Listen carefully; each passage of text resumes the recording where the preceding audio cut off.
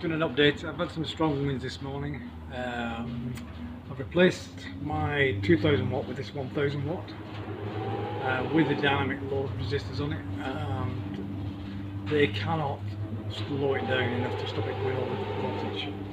So I've got like 3 ohms across the windings, if you like. They just can't stop this unit tripping. This cannot absorb the BNC turbine load, even with my extra bits on the top. So I put another resistor on. I had this relay at the bottom here.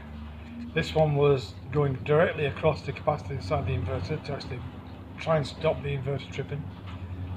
So when this enables as well at the same time. So I've got the AC load on and I've got the DC load on as well. But the DC load, it burned that out. I put 5 ohms across it and it just burned out that component. So that's what it is. It's not powerful enough, 40 amp I think it is, that one. It just doesn't work. So I've got no trouble with this big one, but that one down there is a piece of shit. It's probably a fake. It should have absorbed the load, no problem. I'll take you over to my other project. Yeah, so this is my other on-the-go project. This is where my 2 kilowatt inverter now is. It's hooked up to the solar panels on the roof. So it's 1.2 kilowatts, and I've got an mppt as well. This currently is not charging anything. It's all wired up. There's a Raspberry Pi at the bottom of it there. That's controlling when I actually turn my batteries on to the inverter. So this fantastic unit, I would highly recommend this unit. It's really, really good. It's in the mode, I don't know if you can see it, there's a little lamp post right inside down here. And what that means is when it goes dark, this will actually enable this wire, which I'll screw in shortly, which goes across to here, and then that goes up to the inverter. So as soon as it goes dark, this circuit puts power onto this relay, but the relay doesn't switch on until my Pi tells it to. So what I do is I look for, when I'm drawing over 2.5 kilowatts from the grid, if I see more than 2.5 kilowatts, I then turn that relay on, and then this gives me another 1.3 kilowatts from the batteries. So it stays on until the load from the grid drops below 1000 watts, and as soon as it does, it then switches this off and conserves the batteries in here. It does that all night until the next morning.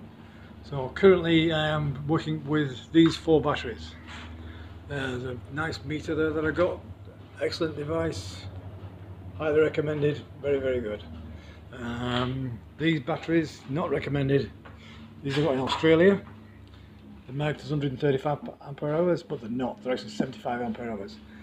So I pulled one apart earlier to have a look inside of it, because this one wasn't balancing as high as the other ones. So this one was a little bit lower, so I've charged this a bit extra so that it stays online. So I pulled it apart, just to be very careful. You don't want to short anything out. And I had a look inside it. Switch the lights off. And inside of here you'll see, it's gone off again, so.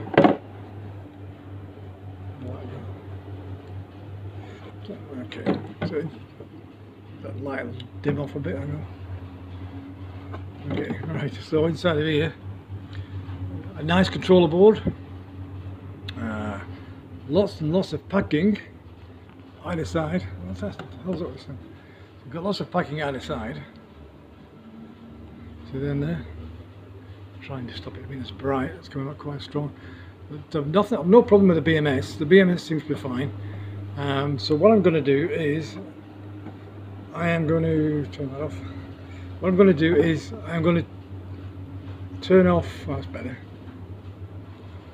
Yeah, I can see it better there. So I'm going to turn off this BMS that's inside of this one, and add a 48 volt BMS to the whole system. So I'm going to rip all these batteries apart and make a nice big box with, well, it doesn't have to be that big, does it? Because it's pretty shit what's inside of there. It's pretty small. I mean, there's probably a third of the space still free. So So I can't go sideways, so I have to replace with something. Good quality wires, either side, no problem with that. Good quality BMS, battery pack, piece of shit. It's not what it's supposed to be at all. Put that back on here, before I do some damage.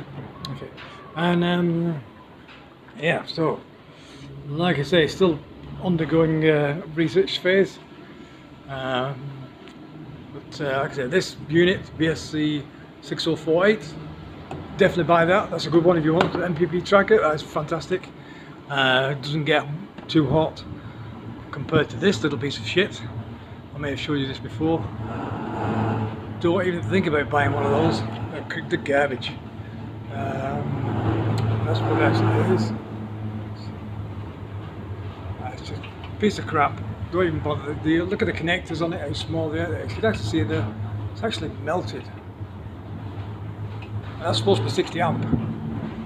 Now this is 60 amp, 48 volt, or 60 amp, 24 or 12.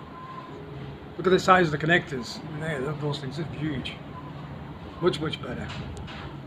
Okay, yeah. Turbine's going nuts. Let's go see what's going with it. So let's turn my lights off. So the it sits like this on more or less all day. But it's when the gusty winds come, it just gets so much power so quick. Just listen to the wind kick up. There it's going again. And then you see it's only got 46 volts on it. So why it should trip at 46 volts is beyond me. It's just, all I can say is the inverter itself, this unit, cannot respond fast enough. It's doing something it shouldn't be doing. It's releasing the load, and my load resistors are holding it at 37.9 now. Stop doing that. So my load resistors are keeping it below the 60 volts. So I know it's not my problem. It's actually the inverter itself that's just doing something weird shit. I can hear the wind go up, see 51.5. So my resistors are still holding it in place. See here, the LED's on. That one's screwed, but I won't see that one. So what happens is, because it keeps it down, it then lets it come back on again. Normally what would happen is this would never come back on again. Without the dynamic load to keep the voltage down, it will not switch back on again. So that's the beauty of having the dynamic load. So I can either keep playing with it, add more load to try and stop that over voltage occurring, but it just seems that the inverter itself is the problem. So probably what it needs to do is a proper solar charger, 2 batteries like I've got over there on the solar panel, and then this thing hook up to the batteries, and it just use the batteries as a big capacitor and then just get it out.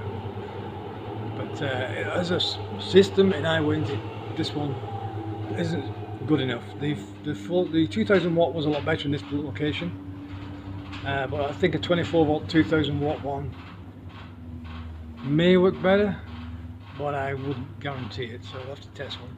So currently I've spent enough money on these projects, so the only thing I'm probably prepared to do is probably get some batteries in a wind turbine battery controller. That's it.